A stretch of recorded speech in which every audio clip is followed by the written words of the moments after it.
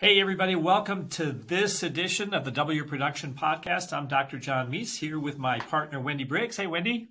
Hello, Dr. John. And we are so excited to have a guest with us. Angie Bachman is here, and she is the Director of Clinical Training and Education at Design Ergonomics. So Design Ergonomics is a fantastic company. Angie, why don't you tell us a little bit about the company and about what you do? Well, first of all, thank you, Dr. Meis and Wendy, for having me today. I love talking about this stuff. So I am the Director of Clinical Education and Training at Design Ergonomics. I have been with the company, I think I would say since 2011. We are a dental office design firm, and we like to say we design, equip, and train the nation's top producing dental practices. Yeah. And I'd have to say, based on my experience, that is true. So I sold designs for Dr. Ahern. Dr. David Ahern is my boss, our founder and practicing dentist-ish. He's kind of like gotten away from that a little bit, but and spending a little more time with us in our factory. And as you know, maybe your clients don't, or those who are listening to this podcast don't, but we do manufacture dental equipment in Fall River, Massachusetts. We are a direct distributor of this equipment, so you don't buy our stuff from anybody else but us, and we like that. So, and the training program came, I would say, based on, like we would have offices buy our equipment, designs, or they would read Dr. Ahern's book, The Guide to Maximizing Productivity, and go, man, this is so great. I'm going to put it in my office, but I have no idea where to start and how to get this thing rolling. And so we thought that was an opportunity to start a training program. And Erica St. Pierre, who was the director of the program, she developed a fantastic, it is a strong program. And really what it is it's a way to improve the way you work by utilizing some lean manufacturing principles, which we talk about. It's not like you need to have your Six Sigma, right? Like to do this, but it is, it is in generally speaking, like a way to improve the way you work. And always never compromising care. So optimizing that, the patient is your customer, it's your client. So we need to make sure that you're adding value at every turn. And we help create that in the office and improve patient flow, worker flow, overall morale, quite frankly. So it is what I was put on this planet to do, I feel like, just based on my personality. Go in, get it done, and follow up later, right? But it is a game changer, that's for sure. So Dr. Ahern and I have been friends for 20 years at least, and we've been students studying different ways, in different ways of different parts of dentistry. But what he has really mastered is he's applied the principles of lean and the Toyota production process to dentistry. And that process reduces waste of time, of materials, of movement, so that things run more efficiently. They run also more predictably. And they also run less expensively. So, the nice thing is that as he was learning these things, he was applying them in his own office, and his office was kind of a lab. Last time I was there was all different kind of op setups, as he was testing things out, or there was at least one op that always looked different than the rest because they were testing things out. Yeah, exactly right. And so he mastered this, and now, part of your job is not only teaching this to other people, but you actually go into offices, don't you? I do. That's my favorite part is, our team, I have a team of 5 now. And so there are 5 people in the world that do this training, I like to say, and we are the only 5 in the world that do it, specific to dentistry. It's a process. I'll be honest. It takes a couple of months to actually get us to the practice. So there is a tremendous amount of pre-work that's involved. You know, we want to see how you practice without ever setting foot in your practice. And we do that through a course of studying some questions to some answers. You know, what technology do you have? How many chairs, how many assistants, hygienists, you know, what are your goals? What are your bottlenecks? And we can do that, listen to those answers, and then take a series of pictures and imagine how the day would run. And so our team is made up of 5 clinicians, of course, you know, like we already know how the clinical department runs. But the challenge is So like back in the implementing day, the principles. Yeah.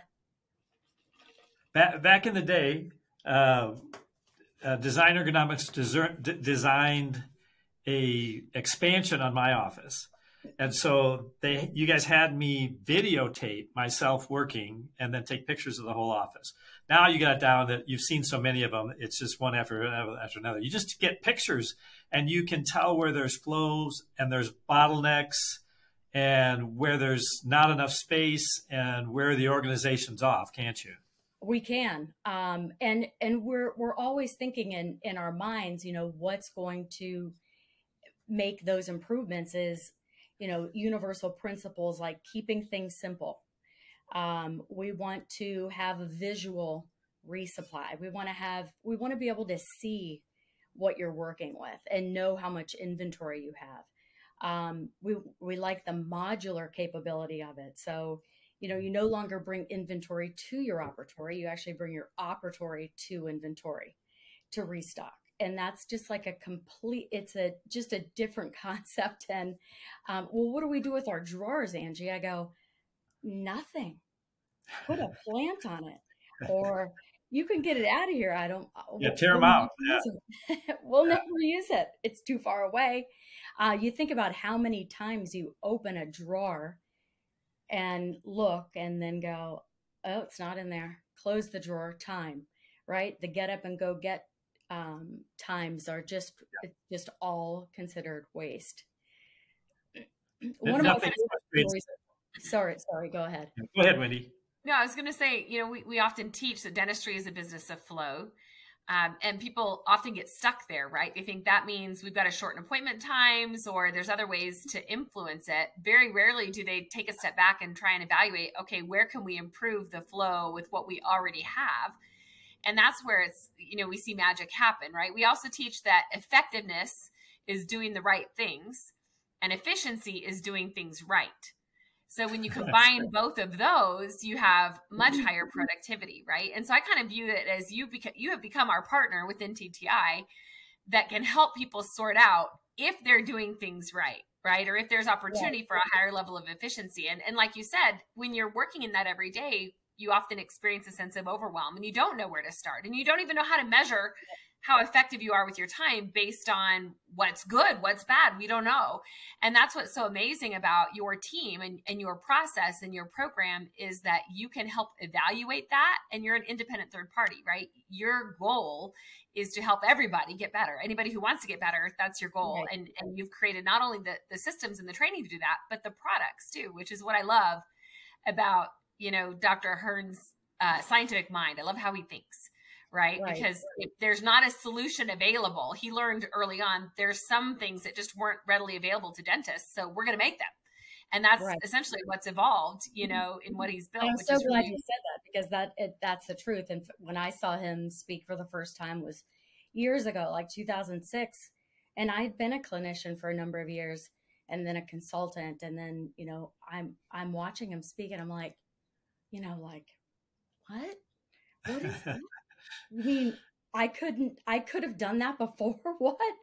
And I'm like, I got to be a part of that one day. So, just sometimes you just don't know what you don't know. And bringing this simplicity to a dental, we just take all the complicated out.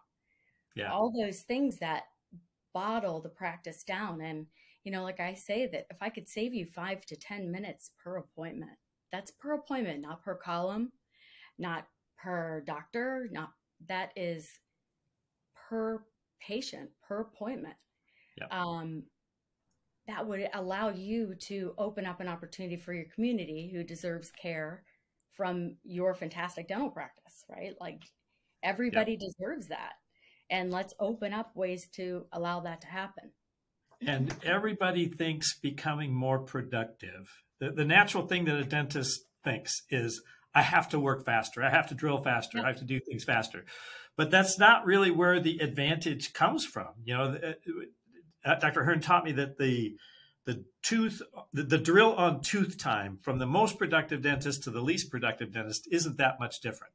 It's everything else. It's everything else. Yeah.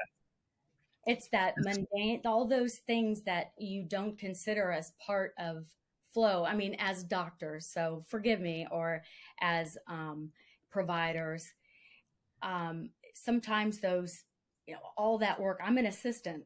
And so all that, I mean, I still have to maintain your handpiece. I still have to maintain your autoclave. I still have to find time to clean traps and, shock water lines and things like that. I still have to find time to do that within this time frame. And we have a full patient load, but if I can make all of those other processes simpler, and I use simple more than anything else, because the simpler it is, the more efficient it runs, because there's nothing complicating it. I can give examples. Consistency goes up a lot. The simpler it is, the more consistent it is. That's right. And so we just make things simple. If I have 5 doctors that have 5 different bonding agents, we have to figure that out. That is hard to coach. Yeah. In this day and age with staff changes or team changes and your human capital changes, I don't want it to be difficult to coach someone up into their role. It should be simple, that anybody could do it. So when I started applying these principles in my office, there were a handful of things, but everything was simplification. Everything was, in many ways, centralization, having everything in the same place, making it visual. And so my inventory of stuff that I had to have went way down, as most people's does, I'm sure. When we emptied the drawers that we had in the ops, there was, thousands of dollars of outdated materials, and everybody thinks, okay, well, we ran out of this one time, so I'm going to squirrel a little away in my op, just in case we run into a rainy day, and then it expires and you end up throwing out all this stuff. So when you come into an office, kind of what are the main places where you're focusing on as you reset up the flow and the process? Good question. Sterilization is one.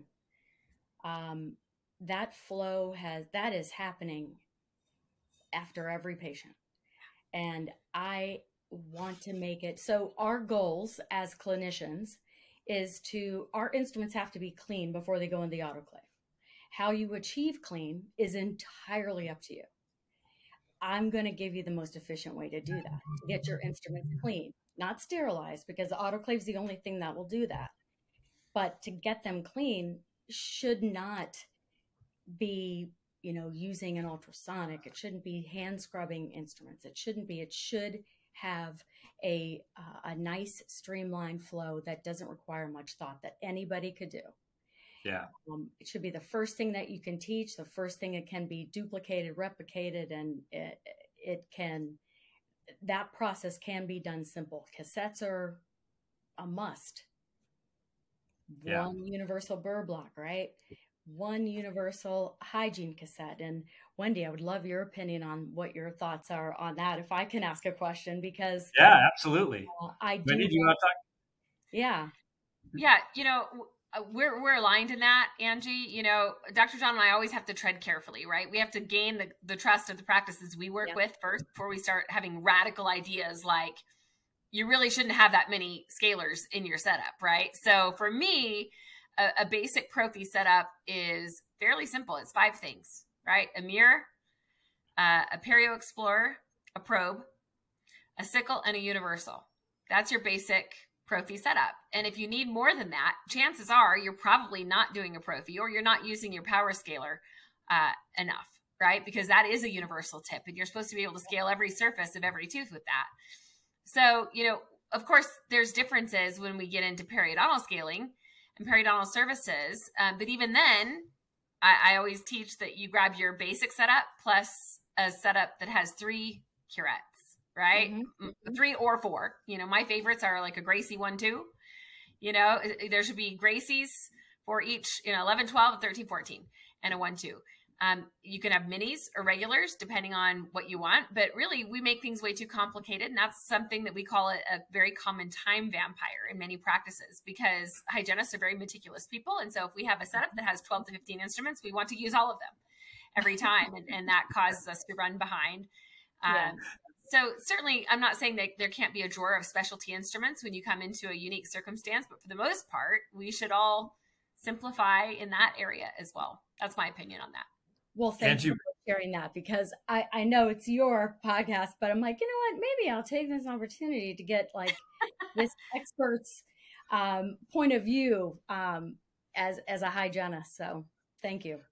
So Andrew, when we put this into place and we got the team together and we laid out the concept, here's the cassettes, we only have this many spots, pick, you know, let's decide it's only going to be one way. Everybody's got to do it the same way. There was a lot of groaning. There was a lot of yelling. There was a lot of tears, and that was mainly the doctors. Everybody else seemed to capture the idea and go with it. But boy, I tell you, it made it so much easier, because we had 4 doctors in our practice at the time. And the way we had it, it was so complicated that assistants could only work with this doctor because they knew what that doctor wanted. It was highly inefficient, big blockage to same-day dentistry. And when we got this down, and it wasn't easy, but when we got it down, it really improved us and allowed us to get team members in and trained really quickly because we had simplified it so much. Right. And I would say too, to your question about the hygiene instruments, you know, hygienists can become nested and only want to work out of their room because that's where their instruments are, right? And that impacts patient flow and patient service and patient care. And so when we are able to have a universal setup that everybody agrees upon and is willing to use, it minimizes the complication there. And as you mentioned, when we're talking about adding in same-day services on the hygiene side, preventive services, it's not extra hours of time we need. It's a handful of minutes. And so those minutes become critical in really driving a higher level of care for patients, which reflects in the productivity at the end of the day. Absolutely. And communication is key. So, you know, that having, you know, it is true. You know, I run into that a lot, and that's, oh, this is my room. And I correct them throughout the 2-day process, but it's not like we're introducing it for the first time when I show up. It's, I want you to take a look at the guide. I want to have conversations with your clinical leads. I want to really involve them, because a lean culture teaches us to really involve the people who actually do a lot of this work.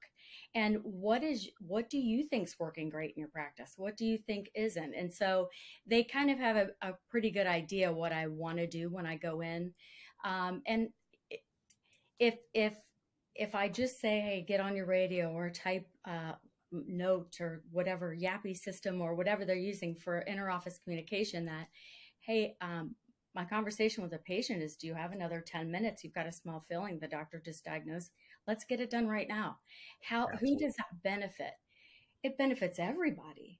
And especially the patient, who doesn't have to schedule and take another day off of work or whatever the case may be. And it saves on infection control, time, just all of the things that could be bottlenecks in patient care and flow. So the experiences of our clients that you've worked with many of our clients, the experiences that they've had have been fantastic. Everybody says that when you come in, that it's a whirlwind. It's a tough couple of days getting it all done, and everybody kind of letting go of some of their preconceived thoughts about how things are. And change is always, difficult. Change is difficult, but progress is easy. And so once it's done, then everybody just loves it because again, it's so much simpler. So what we see is that their productivity rises because there's less wasted time, effort, movement. We also see that there is a reduction in supply costs. And in the offices of ours that you've worked with, we're seeing about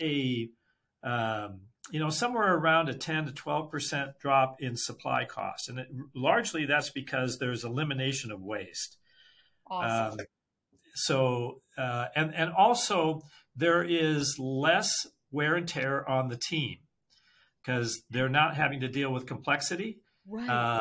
And we know practices that have an extra assistant that's not really providing value to patients. They're dealing with the complexity. And so in some offices, they're able to deploy that person in a way that can provide more value for patients. Right. Sterile techs. No, another thing too, Angie, I would add to that, for years, Dr. John and I, one of the things that we do with practices is we help them with their mindset shift, right? Opening up the door and helping them see the value in same-day dentistry and seeing the value from a strategic standpoint. And then they often need help on the tactical, right? Yeah. And that's where sometimes we hand the baton to you because they're out of capacity. They don't know of how a way to overcome that beyond a second location, which sometimes they eventually do. But I have seen you guys work miracles with taking an existing facility and all of a sudden you've got 2 more operatories that are there with some creative reconfiguring, right? Other things, like you mentioned, is helping the team know where to start with the tactical side of doing same day. And so I think that's what's been so rewarding for me to watch is on the outside looking in is we've got some of the strategic concepts nailed, but then you guys can step in and bridge some of the gaps on the tactical, how to actually get it done day to day in the op. Man, wow. I love this conversation. It's really great to hear. I hear a lot from the clients that I've worked with you. And, I would consider them friends at this point, right? And if they need anything, like I'm Johnny on the spot for them, even if, I might be in the middle of something or whatever, I will break free because they get it. They get it. But it is a whirlwind, like you said, to go back on what you were saying earlier, it is going to be a colossal mess before we actually put the pieces together. And so the 5 S's, sort, set, shine, standardize, and sustain. We spend a heck of a lot of time sorting. Do you use it? Don't you use it? And if you don't use it, what do we do with it? Do we donate it? Do we, and I ask those questions a lot. And then what we do use, it's how often do you use it? So they're fun and they're interactive. I try to make it fun. Sometimes we'll get obnoxious and I'll have a hygienist who can't live without 15 flavors of prophy paste. And I'm just like, whoa, okay. How can we shrink that down a little bit? Actually, a lot. So we have fun with it. And then sometimes they'll kind of look back and go, man, that was really absurd. Why did I do that? How much time I took in buying the product and then asking the patient, what flavor do you want? 10 minutes goes by and you finally have your prophy paste flavor. It's like, what? It's just some of those things that we can just simplify down and just make it easy. Yeah. So if anybody listening wants to have their office run more efficiently, wants to increase productivity, wants to simplify everything, eliminate complexity, or at least dramatically reduce complexity, and be able to provide more care for patients, then this process is really, really helpful. So Angie, if somebody was going to start or is considering working with you guys in making these improvements, what would be the first step for them? I would schedule a call with them. Okay. And I do that because every practice is different. This is, even though the principles are pretty standard, every practice is different, and I want to learn about it. And we don't just say, okay, hey, here, sign up here and let's just get to work. I want to know that, you're not going to throw me to a pack of wolves, right? Like I've shown up at a couple of offices and they're like, hey, have at it. Okay. And they're like, who is this? Yeah. So yeah. I want to really get an understanding with a doctor, hey, what are your goals? Where do you, what is the plan?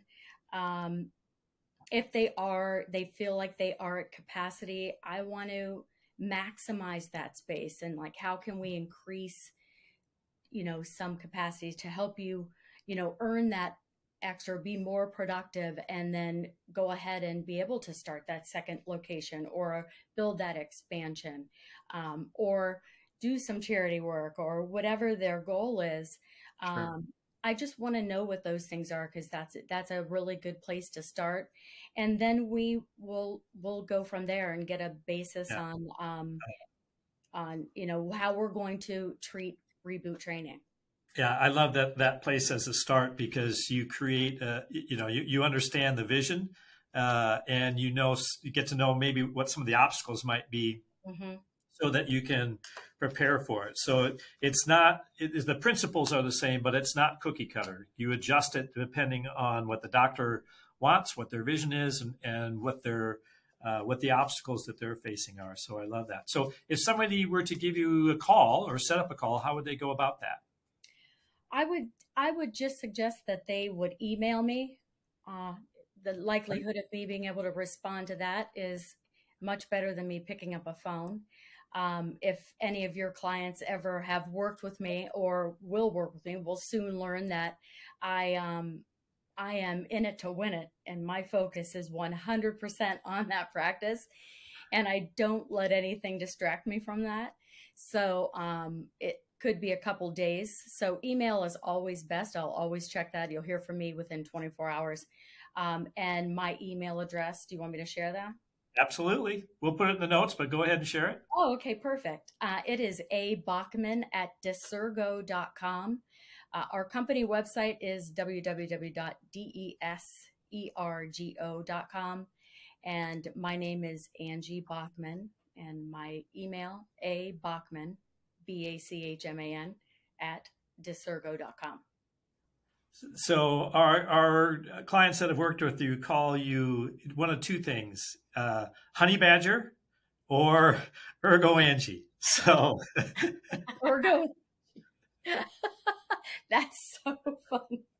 Oh gosh. You know what? I'm going to get a t-shirt made. Yeah. There you go. And at your next event, if I have the opportunity to join you guys at that event, I will wear that shirt or wear that hat, or I'll be flaunting it. Awesome. Yeah, like that. Wendy, any last thoughts? No, I mean, thanks so much for joining us today. Like I said, we love to always have content nuggets that our listeners can use right away. And I think they've gotten a lot to think about here today from you, Angie. So we certainly appreciate that. Well, good. And I can't thank y'all enough for inviting me to talk with y'all. We're super glad to have you, Angie. All right, that's it for this episode of the W Production Podcast. We'll see you next time. Thanks, everybody. Thank you.